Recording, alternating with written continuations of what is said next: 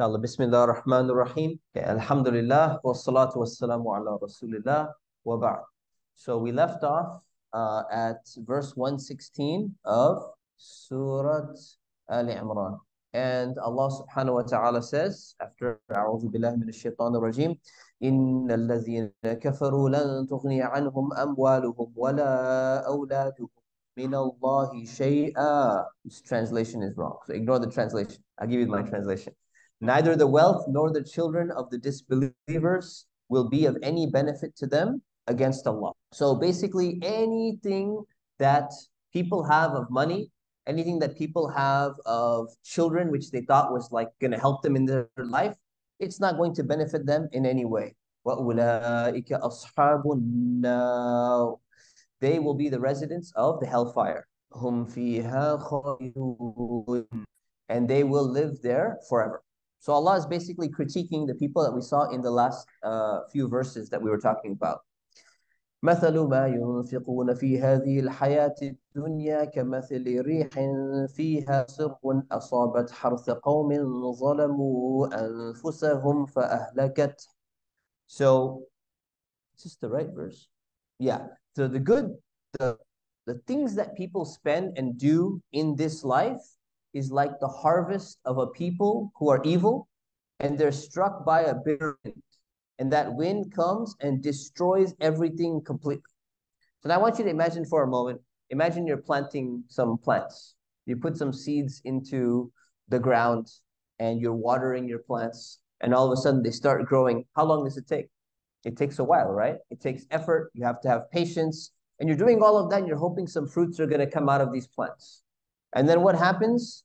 All of a sudden, this massive wind comes and destroys every single thing that you've been trying to build. So people who are bad, people who are putting in all this effort and putting all this work, but for the wrong things, all of that effort, all of the time that they're spending, it's not going to benefit them in any way. It's not going to help them at all. So Allah explains that. He says, وَمَا ظَلَمَهُمُ اللَّهُ وَلَكِنْ أَنفُسَهُمْ يَظْلِمُونَ. Allah did not wrong those people, but they wronged themselves. All right. The next verse, يا أيها الذين آمنوا لا تتخذوا بطانة من دونكم لا يألونكم خبالا ودوا ما عنتم. Again, ignore this translation. I'm going to give you the translation. So it says, "O you who believe, do not associate closely with other people who would not miss a chance to harm you." Basically, there are some people, all they want to do is they want to cause you problems as Muslims. They only want to harm you and they don't like you. And, anytime their desire is to see you suffer. They want to see that you're always in trouble. Now, are there bad people like this who really hate Islam in the world today? Yes. There are some people, every little good thing that happens to a Muslim, they're upset. And any bad thing that happens, they get so happy. Like, look, got the Muslims again. So there are people like that, and the Prophet, peace be upon him, he's being warned about those people. قَدْ بَدَتِ الْبَغْضَاءُ مِنْ أَفْوَاهِهِمْ وَمَا تُخْفِي صُدُورُهُمْ أَكْبَرُ. He says that the prejudice that they have is evident from the things that they say, but what's in their heart is actually much worse than the things that they're doing. So there are some people in the world today, they hate Islam. They hate Muslims. And the bad things they say about Islam, you know what? In their hearts, they hate it even more compared to the bad things that they're saying with their mouths. قَدْ بَيَّنَّا لَكُمُ الْآيَاتِ إِن كُنْتُمْ تَعْقِلُونَ. So the translation of that is, we have made our revelations clear for you if only you could understand. So Allah is giving the example of an iceberg. Have you guys heard of this statement before? The tip of the iceberg? The tip of the iceberg means there's a part of the iceberg that sticks out of the water, but underneath the water, it's way deeper. In fact, it's the same thing with the mountain. If you look at a mountain, you see a massive, huge mountain. Actually, that's the only part that you're seeing. The part that you're not seeing of the mountain is it goes deep down inside the earth, even deeper than it is sticking out. So Allah is saying that, you know what? The people who are trying to mess with, he's talking to the Prophet and the Muslims. The people that are harming you, people that are causing you problems, the people that are, making your life difficult, you know what the reality is? The bad stuff that they say, it bothers you probably, right? But you know what? They actually hate you more than the things that they're saying. Actually, deep down, they have even more hatred for you. So the stuff that they're saying is only this. There's actually this much hatred that they have in their hearts against Allah, against the Messenger of Allah, against Islam. Now, why would Allah tell us this? Allah is telling you this so that number one, you're careful and you're cautious about them. And number two, you have the right expectations about these people. When you have the wrong expectations about somebody, you're going to get frustrated, right? You get annoyed, right? It's like, you know what? Imagine somebody has, every time you give them a task to do, they'll never do it properly. They make a mistake, they mess up, and like there's always a problem happens. And then the next time, if your expectations are, I think this time they're gonna be able to do it correctly. And then if they mess up, you're like, again? This happened again? And you get so frustrated. But what if your expectations change and you say, you know what? This person has a very bad track record of executing things. This is just not their, imagine somebody comes late every single time. And you're one of those people that gets annoyed when people are not on time. Anybody like that in this audience besides Cheryl Auntie? It's just me and her then, So imagine, yeah, we got a few people. So some people, for them, punctuality is not an important aspect of their life. Now imagine every single time you're waiting and you're hoping that they're going to come on time and then they show up late. You're like, why do you have to show up late? The next time you're hoping they're going to come on time, they show up late. If you expected them to somehow change, you're going to be let down every single time. If you alter your expectations and say, you know what? This person is probably going to come late because they just have a habit of coming late. How is that going to change your reaction towards when it happens? It's going to change it, right? It's going to be a very different mentality. So Allah is speaking about the enemies of Islam. And He's saying that, you know what?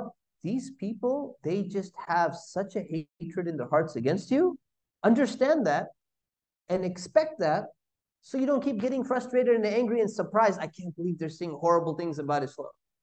There are some people, they have such a hatred of Islam. If you look at the state of Israel right now, the Zionists, if you look at their track record over 75 years, is what they're doing unexpected? No, it's in line with the behavior that everyone should have expected. Doesn't mean it's justified, doesn't mean that you don't care about it, but if you react to that as if, I can't believe this is happening. Well, why can't you believe it's happening? What were your expectations, right? So we need to have Allah's warning and saying, have the right expectations of people because He's telling us what's in their hearts. He's telling us the reality of things. So Allah is giving us basically a warning. And then He mentions the next verse. Again, ignore the translation. He says, here you are, you love them, but they don't love you. The Muslims, they were very nice and welcoming to everyone. And when people would speak nice words, they say, we want to be nice, we want to be your friends, we want to do this, we want to do that. And Allah is saying, you're trying to be nice to them and you're trying to do this, but they don't love you at all. They don't care for you. وَتُؤْمِنُونَ بِالْكِتَابِ كُلِّهِ وَإِذَا لَقُوكُمْ قَالُوا آمَنَّا وَإِذَا خَلَوْا عَدُّوا عَلَيْكُمُ الْأَنَامِلَ مِنَ الْغَيْظِ. And He says, but you believe in all the books. And when they meet you, they actually tell you, they say, oh, we believe. But when they go back alone, they bite their fingertips in rage at you. Now, this is an old way where somebody would bite their fingertip like this. And basically what it means, it's like giving the bad finger, the 5 fingers, to somebody. Like that's what it means, okay? So this is what they do to you when they're alone. So they behave one way in front of you, and they behave a completely different way when they leave. So the Prophet, peace be upon him, is being told, he's saying, tell them, may you die of your rage. This is a powerful statement. Because the Prophet, Muhammad, peace be upon him, he's always nice, and he's friendly, and he's kind. But to people who are this bad, Allah subhanahu wa ta'ala is telling him, sometimes you need to use tough words with people. So the response is, tell them that they're so mad, they hate Islam so much. He says, hopefully you die in your rage that you're going through right now, because that's the type of person you are. Inna Allah alimun bi sudur. Allah knows what is hidden in the hearts. So he's reminding you that Allah knows what's in the hearts of people who really hate Islam, and they're constantly showing you animosity and hatred and all of that. So saying, don't let this get to you. And then he says, إِن تَمْسَسْكُمْ حَسَنَةٌ تَسُؤْهُمْ وَإِن تُصِبْكُمْ سَيِّئَةٌ يَفْرَحُوا بِهَا. When you are touched with some good, they will grieve. They'll be sad. Your enemies, the people who hate you, every time something good happens to you, they're going to be upset. But if you're hit with some harm, some calamity, they're going to be happy. That's not normal. Doesn't mean someone has such a hatred of you. And then Allah says that وَإِن تَصْبِرُوا وَتَتَّقُوا لَا يَضُرُّكُمْ كَيْدُهُمْ شَيْئًا إِنَّ اللَّهَ بِمَا يَعْمَلُونَ مُحِيطٌ. So I'll translate this for you. If you're patient and you're mindful of Allah, then all of their schemes and their plans and their plotting, it's not going to harm you at all. You don't need to worry. Allah is aware of what they're doing. So Allah is basically saying, yes, there are some people who hate Islam. Yes, there are some people who hate the Muslims very much. And you should know that. You should expect bad things from them, but don't let it bother you so much. Be patient. Allah has a plan for you. Everything is going to be fine. Now, I want you to compare what's being said right now with exactly the next incident that took place, which is the verses about the Battle of Badr in 121. And we're going to spend quite a bit of time on this. So Allah says, وَإِذْ غَدَوْتَ مِنْ أَهْلِكَ تُبَوِّئُ الْمُؤْمِنِينَ مَقَاعِدَ لِلْقِتَالِ. Think about when you left your home in the early morning to position the believers in the battlefield. Okay, so now I'm going to read through the parentheses a little bit. So Allah is saying, think about this incident that happened when you is referring to the Prophet, peace be upon him. He was leading the army. Prophet's the military commander of the time. So when you left your home, so where did he leave his home for? He left to Mount Uhud, which was near Medina. If you go to Medina today, you visit Medina, you can still see Mount Uhud very close to Medina. They have like some of the nicest dates, Ajwa dates and stuff like that. I recommend visiting that area. So why did you go towards Mount Uhud? You went in the early morning to get the believers in their positions for battle. So now there's a lot to talk about here. Okay, first of all, Uhud was a very important battle that took place. Golden Toyota Highlander is blocking a car, needs to be moved. SUV, Toyota Highlander. If not here, then try the cafe, inshallah. No problem. So this is known as the Battle of Uhud. So if you look at the verse, see the parentheses? The parentheses is the commentary. Do you see the word Uhud anywhere in the verse here? You see it? Shayda, do you see it? The word Uhud outside of parentheses? Not outside of parentheses, which means that it's not directly mentioned in the Qur'an what it's referring to. The only way to know this is by understanding the Qur'an through history of what happened, through the correct context. Now imagine if I removed the parentheses. I added the parentheses here. Imagine if we removed all the parentheses. What would you get? The verse would be, when you left your home in the early morning to position the believers in the battlefield. What does that mean? Where? When? How? You wouldn't be able to get it, right? So there had to be an understanding that there is a context and there is a history that we need to know in order to understand the Quran correctly in its proper way. And that's one of the reasons why we study the subject called tafsir. Tafsir means explanation of the Quran. Explanation of the Quran doesn't just mean, well, I'm reading the Quran, the words, and I'm going to tell you what I think about it. You need to know what the history is. You need to know what actually happened there. And that is documented in books of history. So we need to know that. So that's why I added the word Uhud in there. So they're going towards Uhud. Now we need to understand, okay, what is Uhud? Well, Uhud, number one, if I just say Uhud, Uhud is a mountain next to Medina. So why is the Prophet going to the mountain? Because there's a battle that's going to be taking place. And this battle happened in the year 3 AH. Can anyone tell me what AH means? Anybody else? Yes. After Hijrah. Okay. And what is Hijrah? Who can tell me what Hijrah means? Yes, when the Prophet, peace be upon him, migrated with the Muslims from Mecca to Medina. So 3 AH is the year in the Islamic calendar when events took place, meaning 3 years after the migration to Medina. That's when the Islamic calendar starts. So the Battle of Uhud, this battle right here, it took place in 3 AH. 1 year earlier, 12 months before, there was another battle that took place. Does anyone know what that battle was called? You can't shout it out. Somebody else. I say you can't shout it out. You can't shout. Yes. Badr, the Battle of Badr. Okay. So there were two very important early battles that happened when the Prophet migrated to Medina. One was the Battle of Badr, which happened first. The second was the Battle of Uhud. This verse is talking about the Battle of Uhud. Okay. And we've seen a little bit about the Battle of Badr. So the Battle of Uhud was a very important battle. So was the Battle of Badr.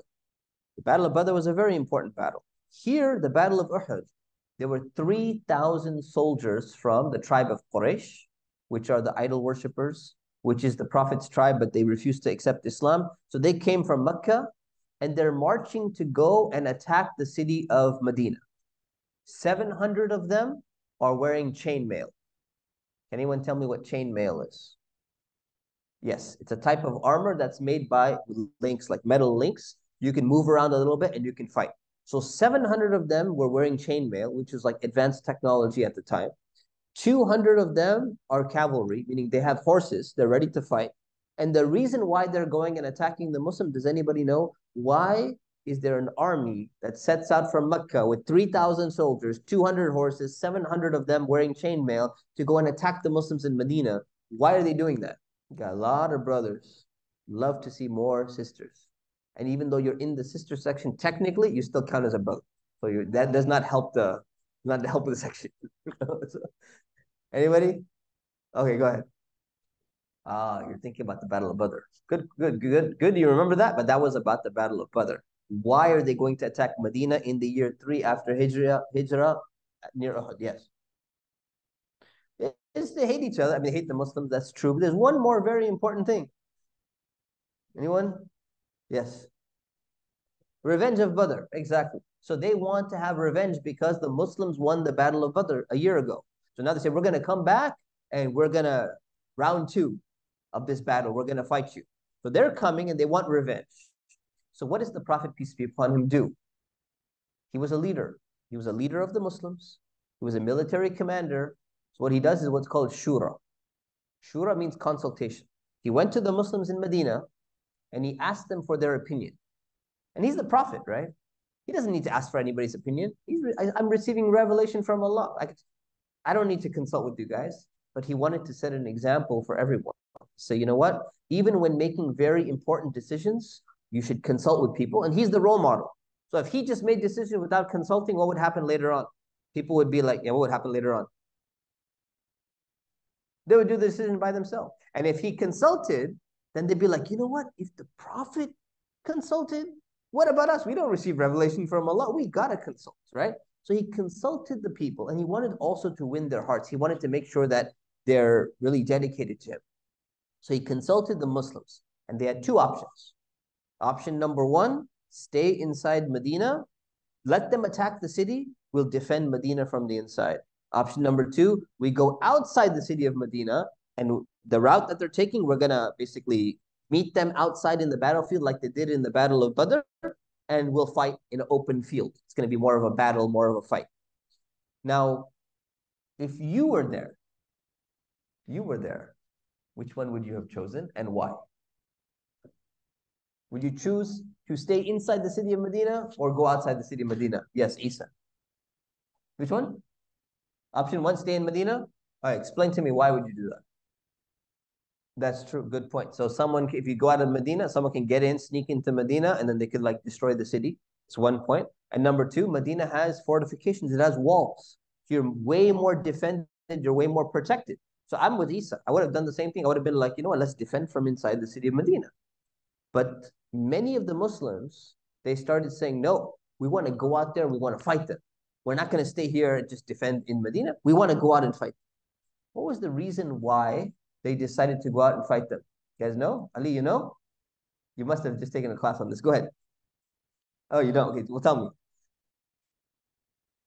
Okay. So if anything happens to the people who are not fighting in the city, then maybe there's more danger inside. Okay, that's a good guess. Yes, on the floor. Okay, so they won't be able to beat them completely or something like that? Yes. So anything in the city won't get destroyed. Okay, these are all good theories. You have another one? Yeah, go ahead. Oh, that's good. So that's one of the two reasons. There's two reasons. And in the back. Prove them wrong that hey, we could beat you in the outside as well. Okay. So that was part of it too. So there were two main reasons. Number one is that they're like, we're courageous. We can fight. We won the Battle of Badr. We can do this. Let's go outside. Let's fight. We can do this. Number two, there were several Muslims who did not fight in the Battle of Badr because the Battle of Badr wasn't supposed to happen. They did not know it was going to be a battle. They actually went out for a different reason and they ended up getting stuck. So a lot of people got left behind in Medina and they couldn't be part of the Battle of Badr. They wouldn't have caught up in time. So those people said, hey, we got left out in the first battle. We want to be part of the second battle. We want to be out in the open too. And the Arabs were known to be generally very courageous people. So they're trying to show their courage. Like, we can do this. We got these guys. Come on, we can do it. So the Prophet ﷺ, when he saw those people, and he saw two groups of people, what did he do? He put on his armor. He had chainmail as well. He put on his armor and he set out in the early morning to go to Uhud and said, we are not staying in the city. We are going to go out. Afterwards, this is kind of some details, but let me see. Should I share these details? No, we're almost out of time, so I won't share these details. But so what happened was they went out to Uhud. How many Quraysh soldiers are on their way? How many? 3,000. Heavily armed. They have weapons. They have armor. They have horses. They have everything. How many Muslims are there ready to fight and go into battle? 1,000. So you have 1,000 Muslim soldiers going to be going against 3,000 Quraysh, idolater soldiers. Now, only 100 of the Muslims have chainmail, right? They're way less equipped, right? 100 versus 700 in terms of the armor that they have. When they went out, there was a group led by a man, because there's small little groups of Muslims, they all come together. There was a man by the name of Abdullah ibn Ubay ibn Salul. He was the head of the hypocrites. He's a guy who's pretending to be Muslim, but he's not actually a Muslim. When they went out, he made an excuse and said, you know what? I told you, my opinion was we should have stayed in the Medina and we should have defended the city. So when right here, this verse is talking about when the Prophet went out and he was aligning the soldiers on the way to Uhud, which is not far at all. Abdullah ibn Ubay had 300 soldiers with him. He said, you know what? If this Prophet is not going to listen to my advice, he was about to be the king of Medina before the Prophet came. So he has some jealousy in his heart. He said, if he's not going to listen to me, I'm leaving. I'm not going to risk my life for this. So 300 soldiers went back and led by the head of the hypocrites in Medina, Abdullah ibn Ubay. How many Muslim soldiers are left? 700. Against how many? 3,000. This is going to be the battle of Uhud that's taking place. So what does the Prophet, peace be upon him, do? Allah is mentioning, he says, you set out in the morning to position the believers in the battlefield. Why do they need to be positioned? They are more than 4 times outnumbered by the enemy. 700 Muslims versus 3,000. That means that you need to have the Muslims in exact perfect positions to have a military strategy to be able to win this war. So I'll conclude with this since it's 8 o'clock already. The importance of being organized was understood by the Prophet, peace be upon him. Look what he's saying. He's saying you are preparing and get the believers in their positions ready. If Muslims have the mentality, he's the Prophet of Allah, he's the messenger of Allah. Receiving, what did Allah just say in the previous verses? These people are planning against you, have patience, they're not going to be able to harm you at all. Just in the previous verse. Don't worry, Allah will take care of it, it's going to happen. Does that mean the Muslim can be like, oh, good, Let's relax, man. We don't need to really organize ourselves. Let's just go out to Uhud and we're gonna get some, we're gonna get some get some chai and some dates. We're gonna sit down. Allah's gonna take care of the rest. We're gonna win this battle. That's not the attitude of a believer. That's not the attitude of the Prophet. This is the messenger of Allah, peace and blessings be upon him, receiving direct revelation, and Allah has promised him that he is not going to be a failure as a prophet. He is going to be victorious in his lifetime. So he knows this promise from Allah. Does he go and say, hey guys, let's chill out. Let's just relax. Allah's gonna take care of everything. No. He's going and he's positioning himself and he's making sure that everything is properly organized. So the important lesson here is that it's not enough to say, you know what, I'm Muslim. Muslims are supposed to be victorious. Let's just trust in Allah. That everything's going to work out. It's going to be fine. Allah will take care of it. We don't have to do our part. Then it's not enough to just simply be courageous and say, you know what, we won the battle of Badr. We can do this. We got this. It's not going to be a problem. No, you need to be organized. The messenger of Allah, peace and blessing be upon him, he understood that. And he displayed that. So the lesson for everybody is, you know what? In every aspect of your life, there is a level of seriousness. There's a level of organization that you need in order for you to be successful. Some things are a little bit less. Like, for example, your room. If your room is not organized, what happens? What's the problem with your room being messy and dirty and not organized, and your bed is not made, and there's toys all over the place, and there's books everywhere? What's the problem with that? You can't find stuff. Yeah, it's like all over. When you need something, you won't be able to find it. And it'll also like overwhelm you when you look at all these things, right? But what's the worst thing that's going to happen? It's going to be hard to find something. No one's going to die, but it's still not good. So you should be organized, right? When we come into the masjid, the Prophet taught us organization. Straighten the rows of prayer. You see how the rows are straight? Perfectly straight. It's very important to straighten the rows. In fact, so much that the imam, before the imam starts, they learned this from the Prophet, is that he used to say, make sure your lines are straight. And he would turn around and he would look to make sure the rows are straight. And he would check. And if somebody's moving forward or whatever, he say, hey, you got to back up. This line needs to be straight. So the importance of straight lines is very important because it's connected to the way in which you live your life. And when it comes on the battlefield, it's way more risky, right? So you need to make sure that your army is organized in a straight line, in a proper line. You can't be like, hey guys, you know what? We're about to fight 3,000 soldiers and they all got armor and everything. Like, hey, make a line. And they're sitting there all haphazard, like we need to defend. Imagine what would happen if your line is not straight in a battlefield. Imagine if you tell someone, you people need to be in this section, you need to be over this section. And then someone's like, you know what? I think I'm just going to go on that section. I'm not really needed over here. It's going to be extremely dangerous. People are going to die, right? So there are some things which are more, as I say, mission critical. They're more important that you need to be organized. In terms of your room, okay, it should be. In terms of the prayer lines, it should be. The risk is not as high, but when it comes to battle, when it comes to, if you're doing some science experiment, and they're like, you know, if you mix too much of this chemical with this chemical, it will explode in your face, right? Do you need to be careful? You need to be extremely careful, right? They're like, don't mix these two chemicals together. You can have a really big problem. So there are some times where the risk is very, very high. Sometimes where the risk is lower, but what happens is that when you live your life a certain way where you're undisciplined and you have the inability to be disciplined even when you need it, then that's going to carry over to the times when you need it, you still can't do it. So we need to be very careful about this, and we'll finish because time is over. We'll finish the rest of the surah later, or the verse later. But there's one very important lesson. I'm just going to give you the summary. The Muslims lost the battle of Uhud. Many Muslims died in the battle of Uhud. Why did they lose? Allah is going to explain why they lost. They lost because of the internal weakness of the Muslims. Because Muslims did not do what they were supposed to do. And it's all directly connected with being organized, being in line, doing your part in the battle. And there were a group of Muslims who did not do their part properly that they were supposed to do. And that's why the Muslims lost the battle. We ask Allah subhanahu wa ta'ala to help us understand these things. Any questions from today's lesson? Up there? Okay, go ahead. Yes, inshallah. We will do that. We will do that. right at the end of the Q&A session, inshallah. Okay, we will, inshallah. Are there any other questions?